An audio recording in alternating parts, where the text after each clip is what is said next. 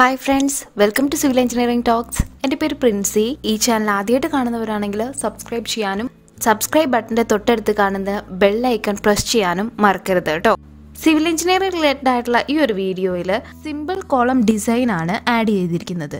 Important ആയിട്ടുള്ള ഇതിൽ വരുന്ന ഇക്വേഷൻസും ഡാറ്റാസും ഡിസ്ക്രിപ്ഷൻ ബോക്സിൽ ആഡ് ചെയ്യുന്നുണ്ട് കേട്ടോ. കോളം ഡിസൈനിന് എക്സാമ്പിളായിട്ട് ഒരു സിമ്പിൾ കോളമാണ് ചെയ്തു നോക്കുന്നത്. സർക്കുലർ കോളമാണ് ഡിസൈൻ ചെയ്യുന്നത്. റെക്ടാങ്കുലർ കോളത്തിന് ഉണ്ടാവുന്ന മാറ്റം എന്താണെന്നും പറഞ്ഞു തരാം കേട്ടോ. ഇതിൽ let's assume 1000 kN axial load carry ചെയ്യുന്ന ഒരു സർക്കുലർ കോളമാണ് ഡിസൈൻ ചെയ്യേണ്ടത്. അതിന് M20 ഗ്രേഡ് കോൺക്രീറ്റും അതുപോലെ തന്നെ FE 415 ഗ്രേഡ് സ്റ്റീലുമാണ് യൂസ് ചെയ്യുന്നത്. IS 456-2000 ആണ് RCC കോളം ഡിസൈൻ ചെയ്യുമ്പോൾ ഫോളോ ചെയ്യേണ്ട ഒരു ഇന്ത്യൻ സ്റ്റാൻഡേർഡ് കോഡ് എന്ന് പറയുന്നത്. അതിലെ ഇക്വേഷൻസ് ആണ് കേട്ടോ മെയിനായിട്ടും നമ്മൾ ഈ RCC ഡിസൈനിലൊക്കെ ഫോളോ ചെയ്യുന്നത്. As per close 39.9 of IS 456-2000 ultimate load എന്ന് പറയുന്നത് PU ആണ് ഡിനോട്ട് ചെയ്യുന്നത്. ഫാക്ടേർഡ് ലോഡ് എന്നും ഈ അൾട്ടിമേറ്റ് ലോഡിനെ പറയാറുണ്ട് കേട്ടോ. അൾട്ടിമേറ്റ് ലോഡ് അല്ലെങ്കിൽ factored load PU equal to 0.4 FCK AC plus 0.67 FY ASC. ഇതാണ് ഇക്വേഷൻ വരുന്നത്. ഈ ഇക്വേഷൻ FCK എന്ന് പറയുന്നത് ക്യാരക്ടറിസ്റ്റിക് കംപ്രസീവ് സ്ട്രെങ്ത് ഓഫ് കോൺക്രീറ്റും അതുപോലെ FI എന്നത് ഈൽഡ് സ്ട്രെങ്ത് ഓഫ് റെയിൻഫോഴ്സ്മെൻറ്റ് സ്റ്റീലുമാണ്. FCKയും FIയും ഒക്കെ നമുക്ക് ക്വസ്റ്റ്യനിൽ തന്നിട്ടുണ്ട്. FCK എന്ന് പറയുന്നത് 20 Nm/mm² ആണെന്ന് പറഞ്ഞിരിക്കുന്നു. അതുപോലെ തന്നെ FY എന്നത് 415 Nm/mm² ആണെന്ന് തന്നിട്ടുണ്ട്. ആക്സിയൽ ലോഡാണ് തന്നിരിക്കുന്നത്. അത് 1000 kN ആണ്. അതിനെ നമുക്ക് അൾട്ടിമേറ്റ് ലോഡായിട്ടുള്ള PU ആക്കാനായിട്ട് ഒരു ഫാക്ടർ ഓഫ് സേഫ്റ്റി കൊണ്ടാണ് മൾട്ടിപ്ലൈ ചെയ്യേണ്ടത്. ഈ ഫാക്ടർ ഓഫ് സേഫ്റ്റി എന്ന് പറയുന്നത് 1.5 ആണ്. Axial ലോഡായിട്ടുള്ള 1000 kN factor of safety ആയിട്ടുള്ള 1.5 കൊണ്ട് മൾട്ടിപ്ലൈ ചെയ്യാം. അപ്പോൾ നമുക്ക് 1500 kN കിട്ടും. ഇനി ഈ ഒരു ഇക്വേഷനിൽ കുറച്ച് ലെറ്റേഴ്സും കൂടെ പറഞ്ഞിരിക്കുന്നു. AG എന്ന് പറഞ്ഞിട്ടുണ്ട്. AG എന്നത് gross cross sectional area of column ആണ്. അതായത് ആ കോളത്തിൻ്റെ ടോട്ടൽ ക്രോസ് സെക്ഷണൽ ഏരിയ ആണ് AG എന്ന് പറയുന്നത്.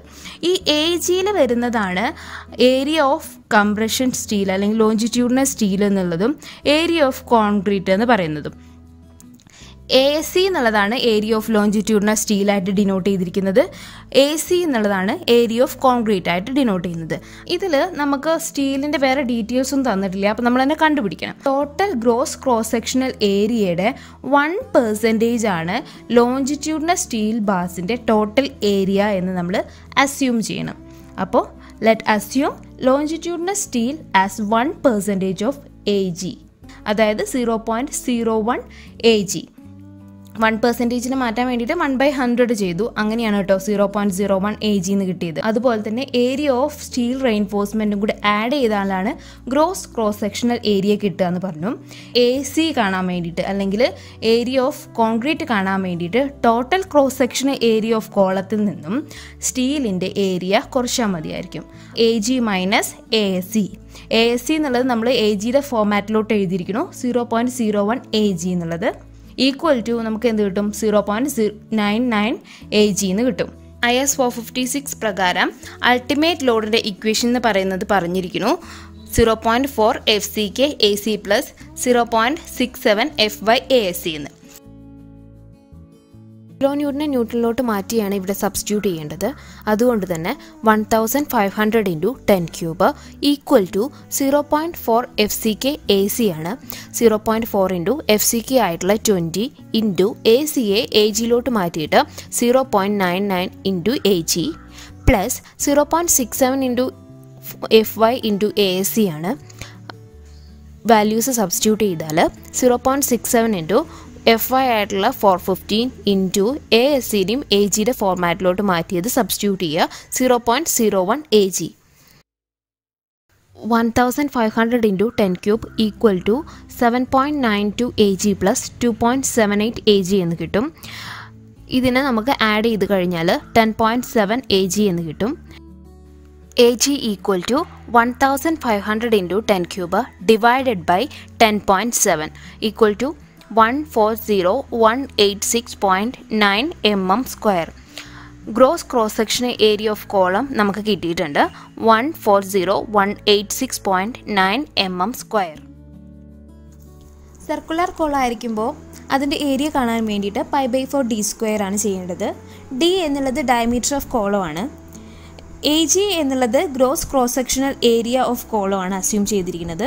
അപ്പോൾ നമുക്ക് എഴുതാൻ കഴിയും AG = π/4 × d² എന്നുള്ളത്.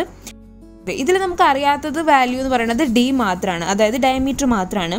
ഈ ഒരു ഇക്വേഷനിൽ നിന്ന് നമുക്ക് ഡയമീറ്റർ കാണാൻ കഴിയും. AG = π/4d² ആയതുകൊണ്ട് D = √AGയുടെ value divided by π/4 equal to നമുക്ക് കിട്ടിയ ആൻസർ 422.46 mm എന്ന് കിട്ടി. ഇതെന്ന് പറയുന്നത് PU എന്നുള്ള ആ ഒരു ലോഡിനെ, അൾട്ടിമേറ്റ് ലോഡിനെ ക്യാരി ചെയ്യാൻ വേണ്ട മിനിമം ഡയമീറ്റർ ആണ്. ഇതിന് നമുക്ക് റൗണ്ട് ചെയ്തിട്ട് മാറ്റാം, 430 റൗണ്ട് ചെയ്യാം. Area of longitudinal steel reinforcement എന്ന് പറയുന്നത് 0.01 AG ആണ്. നമുക്കതിൽ വാല്യൂസ് സബ്സ്റ്റിറ്റ്യൂട്ട് ചെയ്യാം. ASC = 0.01 × AG കാണാൻ വേണ്ടിയിട്ട് നമുക്ക് ആദ്യം കിട്ടിയ AG എന്ന് പറയുന്നത് ഡയമീറ്റർ 422.46 ആയിരിക്കുമ്പോഴുള്ളതാണ്. നമ്മളതിന് റൗണ്ട് ചെയ്തിട്ട് 430 ആക്കി മാറ്റി. അപ്പോൾ പുതിയ AG ആണ് ഇവിടെ സബ്സ്റ്റിറ്റ്യൂട്ട് ചെയ്യേണ്ടത്. അപ്പോൾ അവിടെ നമുക്ക് AG കാണാൻ വേണ്ടിയിട്ട് π/4 × 430² എന്ന് സബ്സ്റ്റിറ്റ്യൂട്ട് ചെയ്യാം. അപ്പോൾ നമുക്ക് ആൻസർ കിട്ടി 1452.4 mm² എന്ന് കിട്ടി. ഇനി നമുക്കറിയാം മിനിമം ഡയമീറ്റർ ബാസ് എങ്കിലും ലോഞ്ചിറ്റ്യൂഡിനൽ സ്റ്റീൽ ബാസ് ആയിട്ട് പ്രൊവൈഡ് ചെയ്യണം എന്നുള്ളത്. ഞാനിവിടെ 16 mm ഡയമീറ്റർ ബാസ് കൊടുക്കാൻ ഇഷ്ടപ്പെടുന്നു. അപ്പോൾ യൂസിങ് 16 mm ഡയ ബാസ് എന്നുള്ളത് കൊടുത്തു. നമ്പർ ഓഫ് ബാസ് കാണാൻ വേണ്ടിയിട്ട് ടോട്ടൽ സ്റ്റീൽ ക്രോസ് സെക്ഷണൽ ഏരിയയെ ഒരു സ്റ്റീൽ ബാറിൻ്റെ ഏരിയ കൊണ്ട് ഡിവൈഡ് ചെയ്യാം. ASC എന്ന് പറയുന്നത് 1452.4 ആണെന്ന് കിട്ടി. Divided by π/4 × 16² equal to 7.28 numbers എന്ന് കിട്ടി. അപ്പോൾ 8 നമ്പേഴ്സ് എന്ന് ഇതിലോട്ട് ഞാൻ റൗണ്ട് ചെയ്യാണ്. അപ്പോൾ 16 mm ഡയമീറ്റർ ഉള്ള 8 number of bass longitudinal steel reinforcement ആയിട്ട് പ്രൊവൈഡ് ചെയ്യേണ്ടതുണ്ട്. കോളം ഔട്ടർ സർഫേസിൽ റെയിൻഫോഴ്സ്മെൻറ്റ് ഡയറക്റ്റ് ആയിട്ട് പ്രൊവൈഡ് ചെയ്യില്ല. എപ്പോഴും ഔട്ടർ സർഫേസിൽ നിന്നും clear cover distance മാറിയിട്ടാണ് longitudinal reinforcement provide ചെയ്യാറുള്ളത്. റെയിൻഫോഴ്സ്മെൻറ്റ് ബാസ് തമ്മിൽ ഈക്വൽ സ്പേസിങ്ങിലാണ് പ്രൊവൈഡ് ചെയ്യേണ്ടത്. ഈക്വൽ സ്പേസിങ് എത്രയാണെന്ന് കാണാനായിട്ട് ആദ്യം opposite സൈഡ്സിലുള്ള reinforcement ബാസിൻ്റെ centre to centre distance അല്ലെങ്കിൽ ഇന്നർ കോളത്തിൻ്റെ ഈ ഡയമീറ്ററും കാണേണ്ടതുണ്ട്. കോളത്തിൻ്റെ ക്ലിയർ കവർ 40 mm ആയിട്ടാണ് കാണിക്കാറുള്ളത്. പിക്ചറിൽ കാണിച്ചിരിക്കുന്ന ഈ ഡയമീറ്റർ കാണാനായിട്ട് അല്ലെങ്കിൽ ഈ ഇന്നർ ഡയമീറ്റർ കാണാനായിട്ട് ടോട്ടൽ കോളം ഡയമീറ്ററിൽ നിന്ന് 2 സൈഡ്സിലുള്ള ക്ലിയർ കവറും അതുപോലെ 2 സൈഡ്സിലും റെയിൻഫോഴ്സ്മെൻറ്റ് ബാസിൻ്റെ പകുതിയും ഡിഡക്റ്റ് ചെയ്യേണ്ടതുണ്ട്. D = 430 - 2 × 40 - 16/2 - 16/2 equal to 334 mm. Inner സർക്കിളിൻ്റെ പെരിമീറ്റർ കണ്ടതിന് ശേഷം അതിൻ്റെ നമ്പർ ഓഫ് ബാസിനെ കൊണ്ട് ഡിവൈഡ് ചെയ്താൽ ലോഞ്ചിറ്റ്യൂഡിനൽ ബാർസ് പ്രൊവൈഡ് ചെയ്യേണ്ട സെൻറ്റർ ടു സെൻറ്റർ സ്പേസിങ് ലഭിക്കും. Circumferential spacing of bass equal to π × internal diameter 334 divided by number of bass 8 equal to 131 mm എന്ന് കിട്ടി. ഈ 131 mm എന്നുള്ളത് ലോഞ്ചിറ്റ്യൂഡിനൽ റെയിൻഫോഴ്സ്മെൻറ്റ് ബാസ് പ്രൊവൈഡ് ചെയ്യേണ്ട centre to centre distance ആണ് specify ചെയ്തിരിക്കുന്നത്. അപ്പോൾ മാക്സിമം ആയിട്ടുള്ള centre to centre distance of reinforcement എന്ന് പറയുന്നത് 300 ആണ്. നമുക്ക് കിട്ടിയിരിക്കുന്നത് അതിനേക്കാളും കുറവാണ്. അതുകൊണ്ട് തന്നെ ഇത് സേഫ് ആണെന്ന് പറയാം. ഇപ്പോൾ ലോഞ്ചിറ്റ്യൂഡിനൽ റെയിൻഫോഴ്സ്മെൻറ്റ് ഡിസൈൻ ചെയ്തു. ഇനി നമുക്ക് കൊടുക്കേണ്ടത് അതിനെ കണക്ട് ചെയ്തിട്ട് കൊടുക്കുന്ന ലാറ്ററൽ റെയിൻഫോഴ്സ്മെൻറ്റ് അല്ലെങ്കിൽ ലാറ്ററൽ ടൈസിൻ്റെ ഡീറ്റെയിൽസ് ആണ് ഇനി കാണാനുള്ളത്. ഡയമീറ്റർ ഓഫ് ലാറ്ററൽ ടൈസ് എന്ന് പറയുന്നത് 2 ഇക്വേഷൻ ഉണ്ട്. ഈ ഇക്വേഷനിൽ മാക്സിമം ആയിട്ടുള്ള വാല്യൂ ഏതാണോ അതാണ് നമ്മൾ ലാറ്ററൽ റെയിൻഫോഴ്സ്മെൻ്റ് ആയിട്ട് അതിൻ്റെ ഡയമീറ്റർ ആയിട്ട് കൺസിഡർ ചെയ്യേണ്ടത്.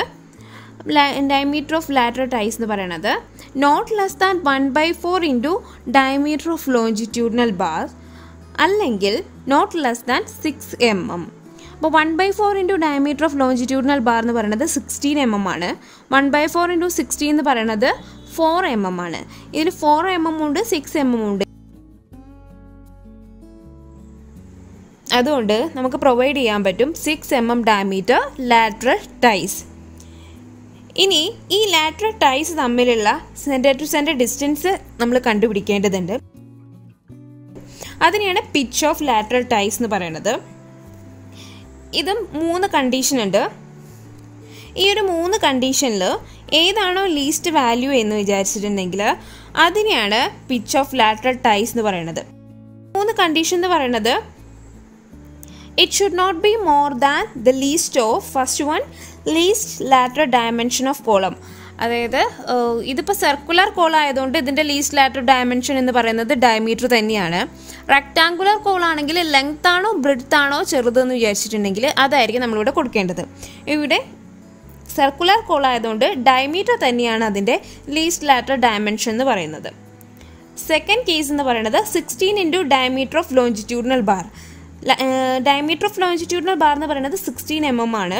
അപ്പോൾ 16 ഇൻറ്റു 16 256 mm ആണ്. തേർഡ് ഫാക്ടർ എന്ന് വിചാരിച്ചിട്ടുണ്ടെങ്കിൽ 300 mm ആണ്. 256 mm ആണ് ഇതിലെ ലീസ്റ്റ് ആയിട്ടുള്ള വാല്യൂ എന്ന് പറയുന്നത്. അപ്പോൾ 6 mm ഡയമീറ്റർ ബാസ് ഈ 256നെ താഴോട്ട് റൗണ്ട് ചെയ്യുമ്പോൾ 250 mm എന്ന് വരും. അപ്പോൾ hence provide 6 mm diameter lateral ties at 250 mm centre to centre.